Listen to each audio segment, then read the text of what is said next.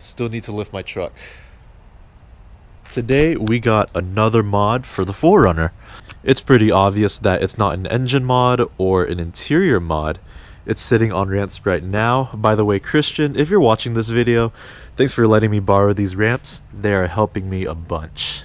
Today I'm going to be changing out the mid-pipe section that has 2 catalytic converters, and I'm going to be installing a Y-pipe. This is the Y-pipe I got, and there are a couple gaskets with it. It's made by URD, also known as Underdog Racing Development. I'm laying under the truck to give a better angle. So this truck has a total of 4 catalytic converters. If you look at the top, the headers have the primary cats, which are these 2. Ow. And then the secondary cats are within this mid-pipe section. And the Y-pipe is going to replace these 2 secondary cats. I went ahead to spray the necessary bolts with penetrating oil, and I let them soak for a bit because usually these bolts are very stubborn and they're the most time consuming. This mid-pipe section is supposed to come out in 2 pieces. As you can see in the middle of this mid-pipe, it's bolted right there. But unfortunately, these bolts and nuts are botched. So I'm going to have to pull this mid-pipe section out in 1 piece.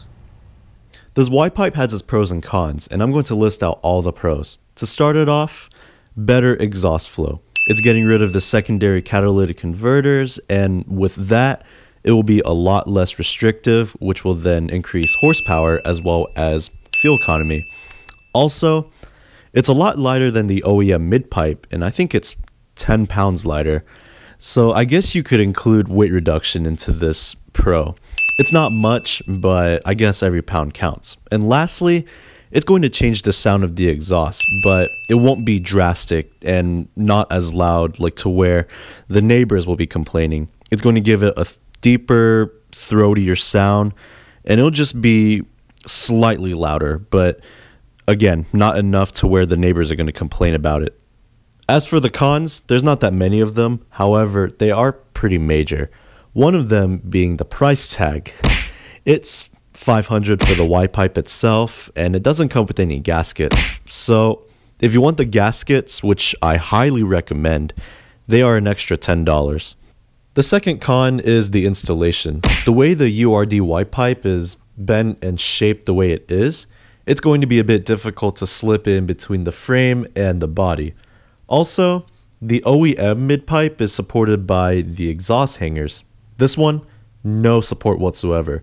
The only things holding it in are the nuts and bolts that are connected from the headers and the muffler.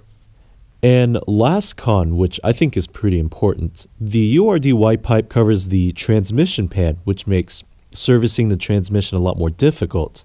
I remember reading somewhere where the early 4th Gen 4RUNNERs, which are the 03 to the 05 models, the OEM mid-pipe routed over the transmission, and a lot of people were complaining about it because they would always have to pull that out in order to do a transmission service.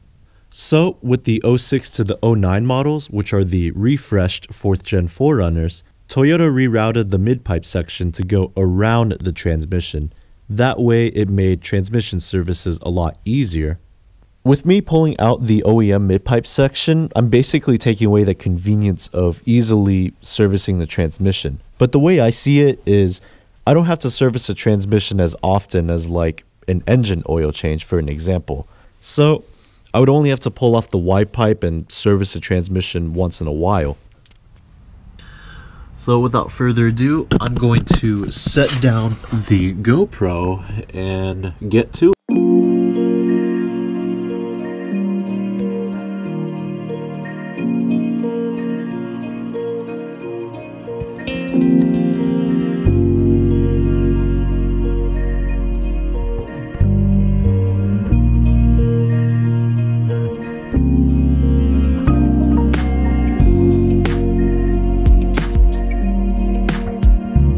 I got all the bolts out. It's coming along nicely for the most part, except for this middle section.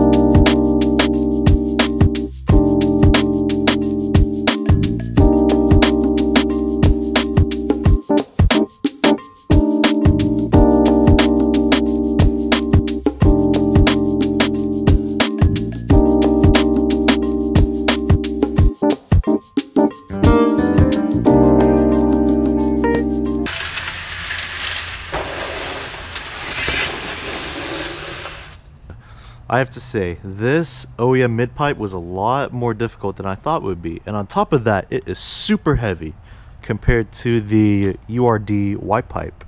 Starting to lose some daylight, but we're gonna have to transfer a few things over to the Y-pipe. This slips on like so. Now for the O2 sensors, I have a feeling that they're going to take a while, but I can only hope that they will come out instantly. Yep, it's super dark now, and we got a lamp under the truck. Very bright lamp, by the way. I was able to get the passenger side O2 sensor out with no problem. However, with the driver's side, it was so stuck, I needed an extra person. So, big thanks to Dad for helping me out. I also noticed this. On the passenger side, there's an extra hole there for, I guess, either to reposition the O2 sensor or... I'm not too sure what that second hole is for. Then I looked in the packaging and it came with this plug. I added anti-seize on this plug, and I went ahead and added anti-seize on the O2 sensors, especially this one, in case if I need to reposition it to that hole. Okay, I went ahead and added anti-seize on the bolts. I also gathered the gaskets. And I'm ready to put everything together.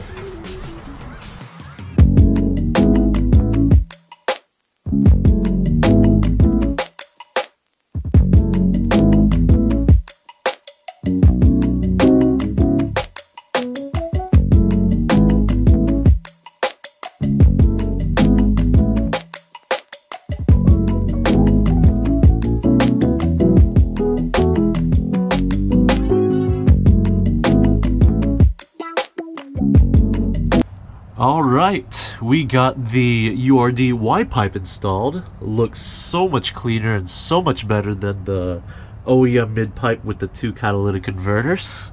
All that is left to do is to start it up, hear how it sounds, and then check to see if there are any exhaust leaks. And if there aren't any, then we should be good to go. Oh gosh. Here we go. Whoa. It's got a deeper sound to it.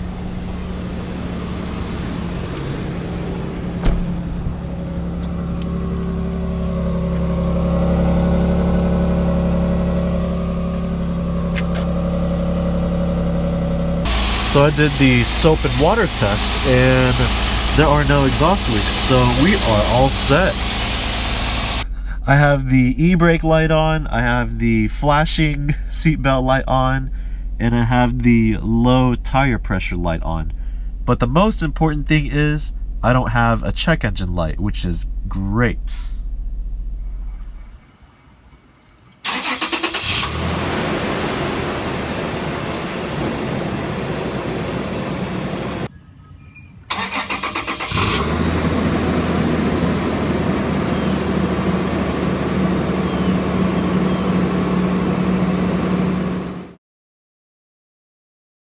After installing the Y-pipe, I had to give it some time to break in, run a few heat cycles through it, and see how the truck ran in terms of performance, fuel economy, sound, and anything else I can possibly think of. And I have to say, I'm really impressed with the results, and I have a few good things to say about it. I'm going to start off with performance. It feels quicker, even though it's already quick to begin with. It accelerates quicker. It accelerates smoother, and I don't have to put a lot of pressure on the gas pedal for it to get up and go. I could just lightly tap it and it will react almost instantly. But of course I also have a cold air intake and a throttle body spacer, so that's also in effect. Another thing I notice is it also accelerates quicker on the top end. So around 4,500 to 5,000, that's where it starts to pick up even more. And the way I figured that out is I may or may not have floored it a few times on the highway. I don't condone it, by the way. Now, what's odd is that this truck feels lighter whenever it's rolling, and I only pulled off 10 pounds. It's very difficult to describe it. Maybe it's a placebo, but strangely enough, it feels lighter whenever it's rolling, and it's weird to say that in a 4,000-pound vehicle like this. So that's it for the performance. Let's get on to the sound. Obviously, it sounds louder upon startup, as you could tell from before and after. It's got a deeper tone to it, it sounds throatier, and whenever you floor it, it sounds very raspy. And I will show you that in a little bit. I kind of don't like it, and I may fix that in the future. But other than that, it's slightly louder. I have my second GoPro in the back mounted, ready to record everything, and it's 9 o'clock in the morning and it's 40 degrees outside, and I figured I'd wait till it's cold because it sounds a lot louder. And lastly, fuel economy. My truck definitely gained some MPGs ever since I installed the Y-pipe, and roll the MPG update sound.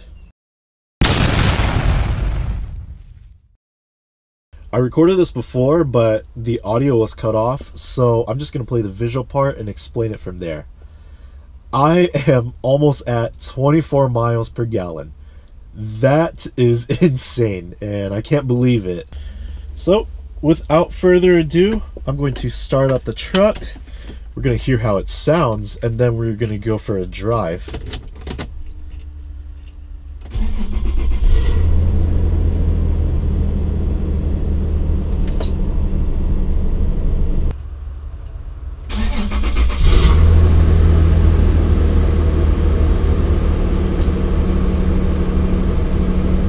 This new exhaust sound is starting to grow on me. And we are off. And watch, I'm just gonna step on it a little bit and you'll be able to hear the exhaust right away.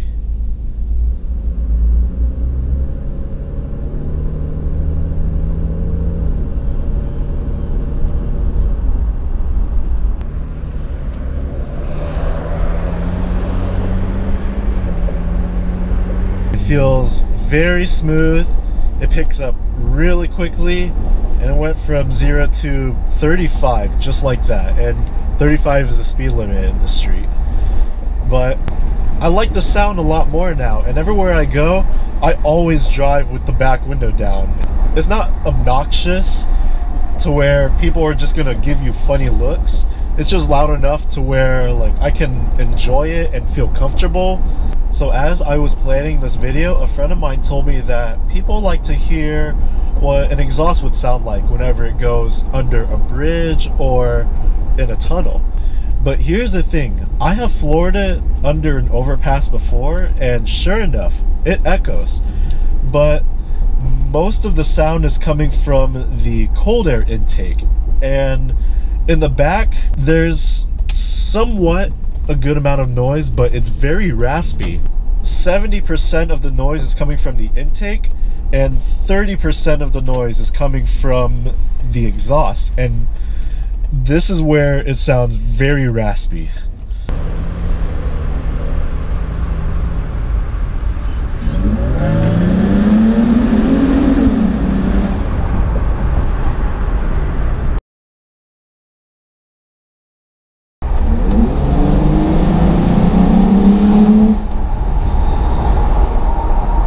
It echoes, but mainly from the front.